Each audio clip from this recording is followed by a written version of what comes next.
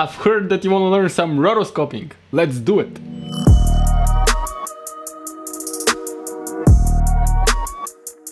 Hey guys, my name is Rat and I create video and motion graphics tutorials here on YouTube. So if you're interested in that, consider subscribing to the channel.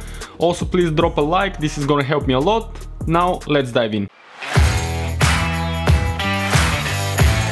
Okay guys, so we're in After Effects now and we're gonna start with the first technique. First technique, I'm gonna need the pen tool and I will draw a mask around the object I wanna be on the front. So I wanna put the text behind this bale of hay. So I'll select the video, I'll select the pen tool from here and I'll quickly draw a mask in After Effects. It needs to be done pretty well. So just draw the mask here and I'll close it off. So this is the mask. I'll click on M on the keyboard and I'll change this to none. So now the mask is not affecting the layer. And we're gonna click with the right button here and click on track mask. And we're gonna see this tracker window appearing here. We can change the method depending on what type of footage we have. So I have this bale of hay that is changing perspective a bit. So I think I'm gonna get the best result if I put the method into perspective. Probably you're gonna have a position, scale and rotation as a default, but I think it's better to select a perspective, at least in my case. So I'll select perspective and I'll click the play button. Now After Effects is gonna start tracking the footage. This method is really good for objects that are in a right shape. For example, if you have a circle, a square, some sort of a rectangle, something that doesn't change its shape too much in the video, it's gonna work best with this method. But for this example, this bale of hay is gonna change perspective, but it's still going to produce a pretty good result. Okay, so we have the tracking now. Let's check what we have. It seems to be working pretty good until this moment here. We start losing the bale here and here as well. So I will just come to these places and I'll delete some keyframes. So I'll select the selection tool here and I will move those keyframes here. And now you can see there's a bit of a jump. So I will delete the keyframes in between the one that I just created. And that should work okay. It's fine. Maybe I can delete a few more. And you can see that After Effects is doing a pretty good job here. Let's come to the last keyframe. Let's click on the mask. Let's move those points here. And I will delete those keyframes in the middle. I will come here and I will manually adjust those closer to the bale. Okay, so we have a pretty good mask now. You can change it to add and you can see what type of mask we have. It's an okay mask, you know, it could be better. You can play around a bit more or you can use any of the other methods that I'm going to show you, but it's an okay mask. So I'll duplicate this layer now and on the bottom one I'll delete the mask and now on the top one we have just the bale of hay. So I'll add the text now and type hay. I'll scale it up a bit and I'll put it between those two layers and you can see that now we've got the bale separated from our footage. The edge seems to be a bit harsh, so we can select the layer with the mask and we can feather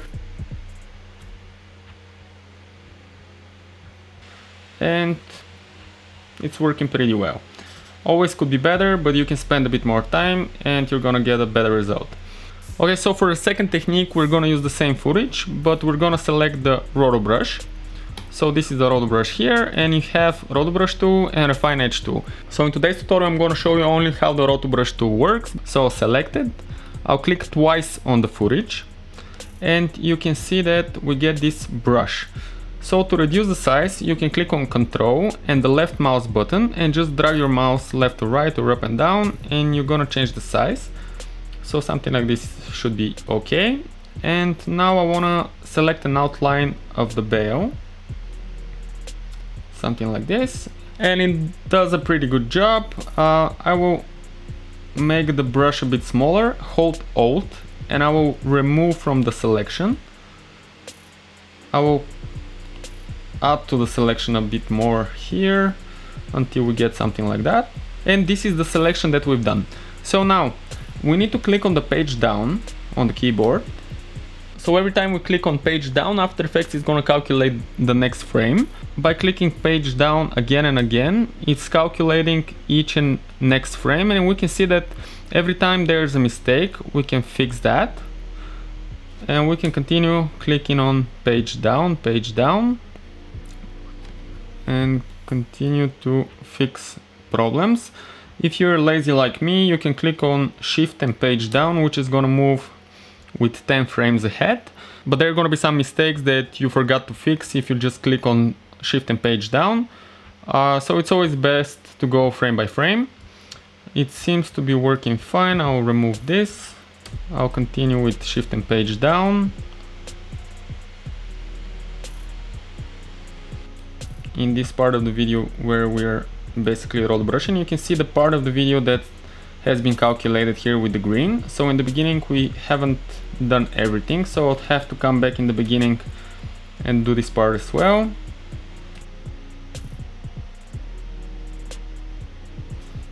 So you can see here all the green part has been calculated. Okay, so that I'm fine with that. You know, you can go and fix it even more if you want to, but I'm pretty happy with that. So once I'm happy with the whole mask, I just click on freeze, and After Effects is going to freeze the selection that we've made so far. It's gonna take a few seconds, probably a minute. We'll just wait for it. Okay, so we have the selection now. After Effects has finished freezing the selection, so I'll come to the beginning and we'll come in the composition here. So this is the selection that we've made. It looks pretty rough, but we're gonna fix that. So I'll increase the feather. I'll also reduce the chatter. And the feather should be around 40 probably.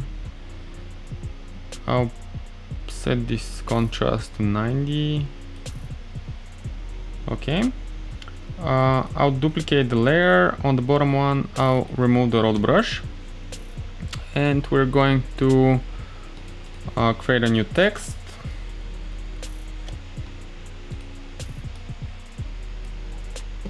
We'll put it behind it, and you can see the selection. You can always spend more time in creating the selection, but usually the RotoBrush tool is the fastest and easiest way to create a selection in After Effects.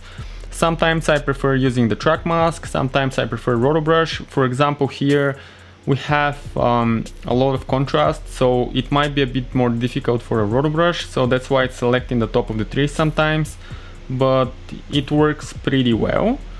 So here's the selection. It looks pretty good. So if you don't like how the selection turned out, you can always fix it. It's not a big deal. You can just click on the layer twice, come to the separate layer here, select RotoBrush and Refine Edge, and you can see the selection here. You just need to unfreeze it and start fixing the selection from here. You can change the modes here on how you see the mask or the alpha. So it's up to you. I prefer this one. So if I want to fix it, I can come to any certain frame, fix it, and after you're done with the selection, you can freeze it again. You can go to the original composition and everything would be updated there. Okay, so now I'm going to show you the third technique, which is separating objects in After Effects with a keyer. For this technique to work, we need to have a background that is in one color, or here we have some sort of a gradient, but it's not such a big deal because it's pretty much the same color. And we're gonna add Keylight to this video. Okay, so here next to the screen color with this color pick, we're gonna just select the color from the sky. So I'll go with this blue, and we can come here to screen matte. And whatever's black here in the footage is what we have deleted from the frame. If we change this color, you can see that we might get a bit of a better selection, so I'll just do it like this, but we start losing some detail from the leaves here. But let's do it like this, and I'll bring it back to final result, and you can see that we've removed most of the sky. Maybe we lost some detail here, but we can always bring it back.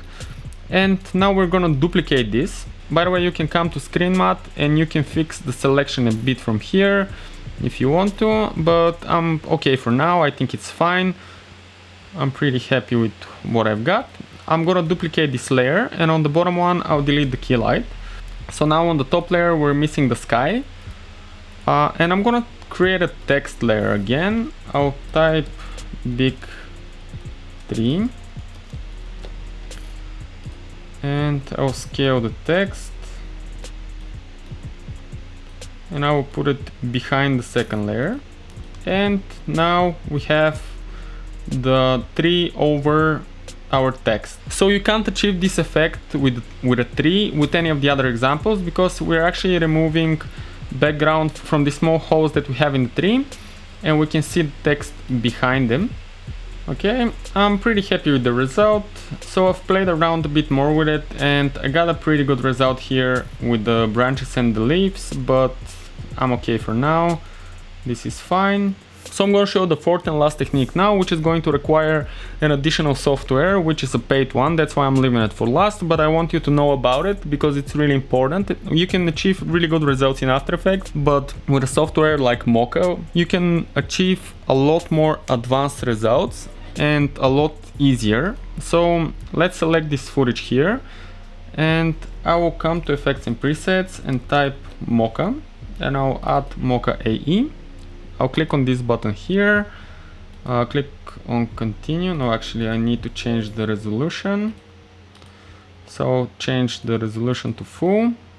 I'll click on Mocha, and we have the footage here in Mocha now. It might look complicated. It's really easy. There's nothing complicated about it. I'll select the zoom tool here, and I'll zoom into the Bay of Hay. And I'll take the pen tool and I'll make a quick selection around our object. So now I'll pull those blue handles and adjust the selection. Mocha is different than After Effects because it's a planar tracker. It's not using any of the contrast points like After Effects does. Okay, perfect. And now we're gonna select this perspective tab because we're changing perspective in our object, and I'm gonna click the forward track tool. Okay, you can see the slip here. It looks like a big deal. It's nothing. I want to track it backwards as well. Okay, so now let's come at the end where it looks really bad and just bring it back. And the cool thing with Mocha is that now when we fix this, it actually updates everywhere. So if I start moving, you can see that it's following this selection pretty well. I can fix it here a bit more, and it creates a keyframe, but it actually manages to keep the selection really well through the whole time. I'll just click on save and I'll close it. I'll come here to matte and visible layers, layer 1, okay. So I'll create AE masks, and now you can see that we have this selection transferred to After Effects. I will duplicate this footage again. On the bottom one, I'll remove all the masks, and so I'll create a new text layer between the two layers, and you can see that we have a really good selection. If it's too harsh, you can probably see that it might be a bit too harsh. We can come to the top layer, click on M for mask. We can just feather the selection with 2 pixels. That works a lot better, and yeah, there you have it. This is how you do it with Mocha. And the next thing I'm gonna show you is just to finish up the video.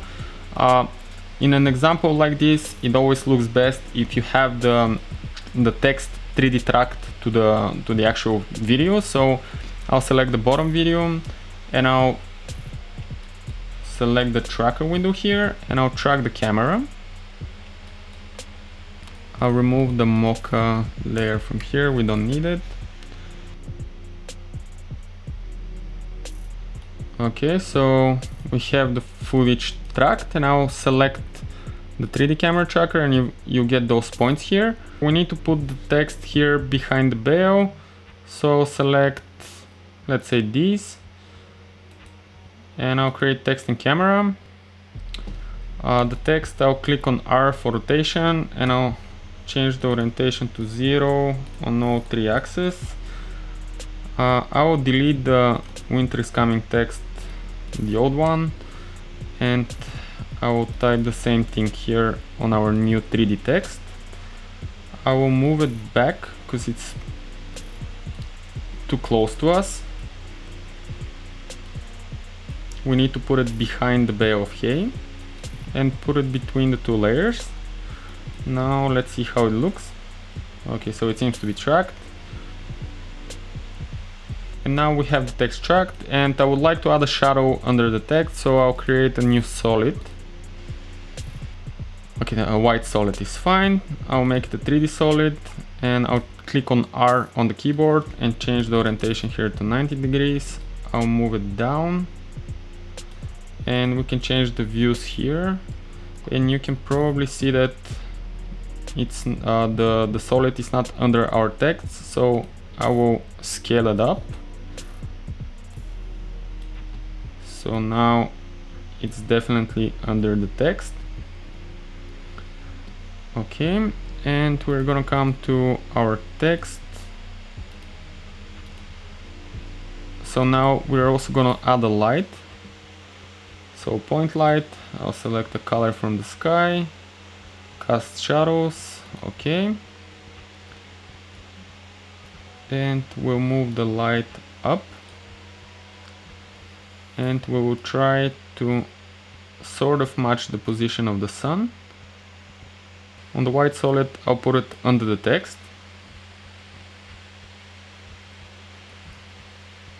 And we have some shadow in here, but we need to move the white solid down a bit. It's too close to the text, so you can see now that it's a bit more visible. Okay. And on the winter is coming text, we're gonna come to material options, and we're gonna change accept lights to off, so the text is not changing color from the light because the light is behind it right now. And we're gonna come to the white solid, our ground plane, and for material options we only need to change accept shadows to only, but it says that it's disabled. This is because we're using Cinema 4D renderer, and we're gonna change this to classic 3D. Okay, so now it's working, so you can see that we're only seeing the shadow now. So I'll change this to one view again, and let's play the video. Okay, the shadow seems to be staying on its place. It's looking pretty well. The shadow is a bit too harsh, so I'll come to point light, light options. I'll change the shadow darkness to 30%, and the shadow diffusion, if we move it to full, you can see that the shadow is a bit too harsh, so I'll just increase the diffusion. Okay, that looks better, way more realistic. And it's always better idea to select a color from our scene, so something yellow works fine. We have a shadow. I always add those letterbox, you've probably noticed in the other tutorials. In the original example, I have also included some color correction and this animation on the veil of hay. If you're interested in how you can color correct like that, or how to add this effect, just let me know in the comments, and I'll be happy to make a separate tutorial on that, because this one is too long right now. But especially on this effect, I can create a tutorial. Just let me know if you're interested in that. So yeah guys, these are the 4 techniques. Let me know in the comments below which one you prefer best, or which one you've been using or you didn't know about. I'll be happy to know if you found this tutorial useful, and if you're interested in this type of tutorials, drop a like, subscribe to the channel if you enjoy what I've created, and I'll see you in the next one.